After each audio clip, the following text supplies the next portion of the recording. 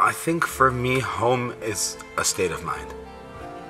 And I feel like out of necessity, I'm a turtle. You know, I carry my home on my back.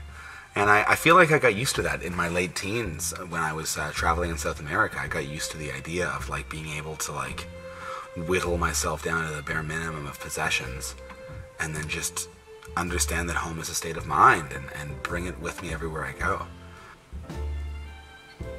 You know, it doesn't... I think what I miss the most about being at home is my connections with my friends and my connections with my community. And for that reason, being on the road solo can be really, really a slog. It can be really painful. It can be very isolating. It can feel like a long time, which is, in a way, exactly what Night Like Tonight is about. But when I'm on the road with the band, it's like... It's not just a turtle, it's a caravan. Like, I've got my community with me. I've got a new community. I've got my brothers, my brethren, my sisters who I'm working with. And I frickin' love hanging out with everybody in the band.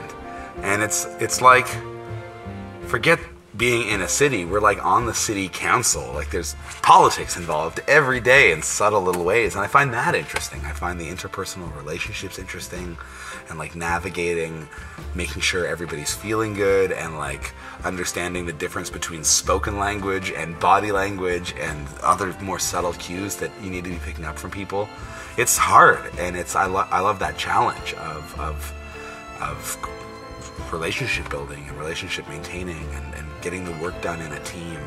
There's a beautiful sense of purpose. There's a beautiful sense of like understanding why I am awake today.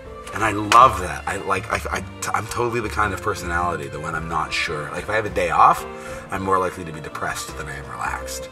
Like, I haven't had a true day off in years. And I've had a day where I decided not to get any work done that day, but then like the work that I have to do is in the back of my mind. But on a day when there's like really like, you can't do anything today, you have to either be waiting for things or you're out of work or there's nothing to do, I'm just bored and depressed. I like having stuff to do. And so for that reason, being on the road is spectacular because every day is super clear. I have a piece of paper that says I need to be in the van by 10 a.m.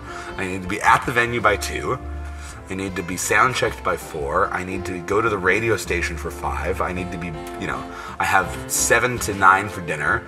I've got to go do the media thing at 9, and then I got to be on stage at 11. And like, it's kind of beautiful. I love it.